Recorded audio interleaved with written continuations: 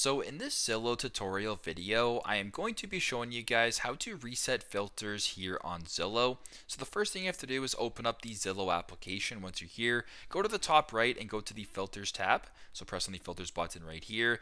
Now, for example, if you wanted to maybe go look for houses for sale, you wanted them to be within a specific price point, you want to go ahead and change the bathroom number to 3 plus for demonstration. We can change this to only houses only, whatever the case may be. You can sort of play around with it, add your filters. Now, instead of undoing these manually, the simplest way is to scroll to the top. In the top right, it says reset. Simply just press on reset right here, and it'll now reset your filters to what they were before. So if you were to scroll down, all the other stuff is now back to what it originally was, and you can go press on search in the bottom, and your filters are back to normal. So pretty straightforward, but that's how you guys can reset filters here on Zillow. Thanks again for watching, and I hope this video helps.